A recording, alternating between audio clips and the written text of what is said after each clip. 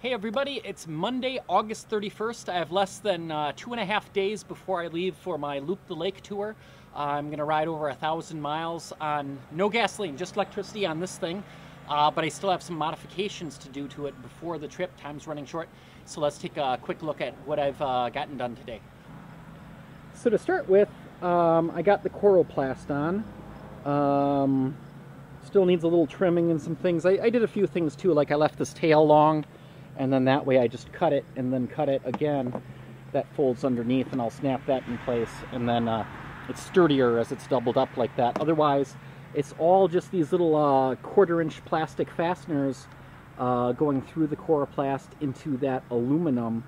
It's pretty sturdy though. Feels nice and solid so far.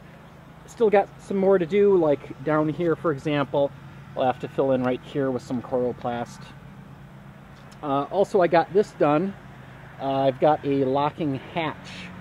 So, key, this flips down, and then I have locking access.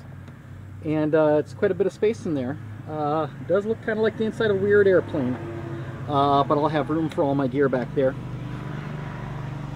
I do still have to mount the tail lights. The tail lights are gonna go here and here, and then I'm gonna put some coroplast back here too to kind of weatherproof that up as well.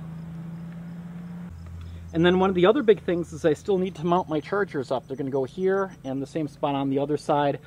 Those are gonna be those Meanwell power supplies mounted up to a couple of pieces of plywood and mounted up by my feet there. Those will be my ankle warmers. So that's it for now. I got to get back to work. I still got a lot more to do, but in the meantime, check out the project on 300mpg.org, on Facebook, and on my personal Twitter account. Take care.